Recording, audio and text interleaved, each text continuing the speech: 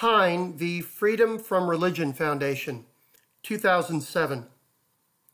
In 2001, President George W. Bush signed an executive order creating the White House Office of Faith-Based and Community Initiatives.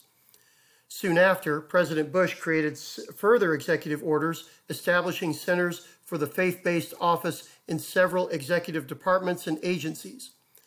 The Freedom from Religion Foundation, or FFRF, and several individual members filed suit in federal court arguing that the taxpayer-funded conferences favored religious organizations over non-religious groups, violating the Establishment Clause of the First Amendment. The federal government argued that the foundation and individuals could not sue because they did not have standing due to the fact that they could not prove harm. The FFRF argued that they did have grounds to sue based on the Flast v. Cohen decision of the Supreme Court.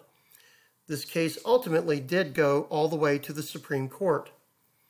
In a 5-4 decision, the Supreme Court ruled that citizens do not have standing as taxpayers to bring Establishment Clause cases against the executive branch for programs funded by congressionally approved appropriations for general administrative expenses.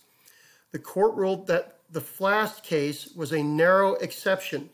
Since the suit was not a challenge against a congressional expenditure, the taxpayers had no standing to sue in federal court.